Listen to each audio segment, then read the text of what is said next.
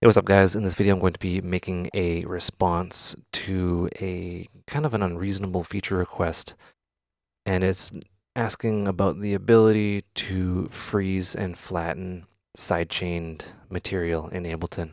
Uh, I think like this doesn't make a whole lot of sense, but I'll just give you an example of what you might run across and then some workarounds. We have that right there, we got our kick and we have our bass. So naturally I'll want to compress sidechain input. The kick here, we'll go kick pre-effects, and then I'll hit the EQ, give it a bit of a bump. The ratio all the way up, I want this to pump a little bit. And then I'll bring this down.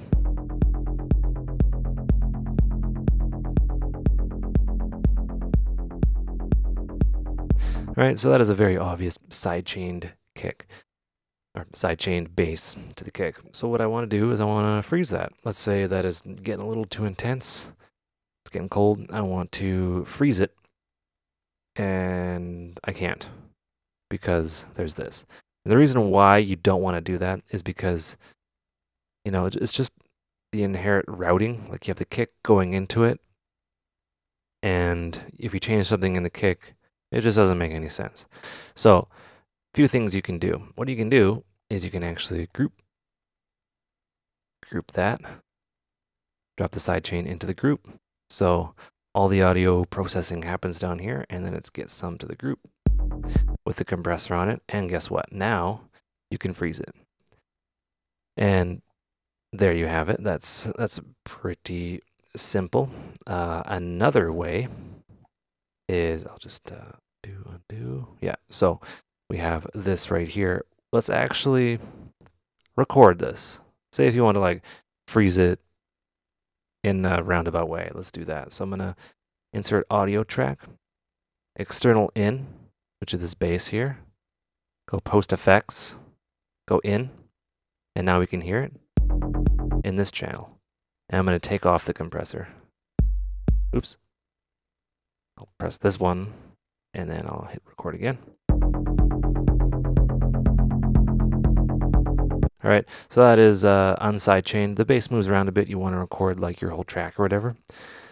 And yeah, from there, we just take the compressor, drop it down, take this, and freeze it. Oops. Nope, I'm going to take that off. Freeze it.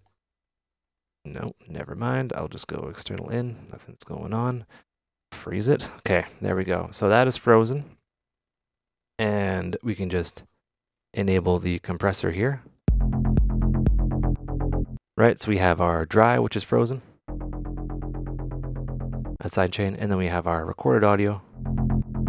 And yeah, what you can do is you can just kind of deactivate, or like deactivate the whole thing for now, and then you always keep a note that that's the bass, and then when time comes, you right-click, you activate everything, and then, you know, you can like unfreeze, and then do it again, and that's the way to do it. But how I would do it, especially now, since you can have groups within groups, you can just put the whatever you're doing into a group. The audio from that is sent to the group parent, I guess, and then it's sidechained, and then that goes out to the master. And that's a good way to go about it. So, yeah, hope you learned stuff. Take care and have a good one.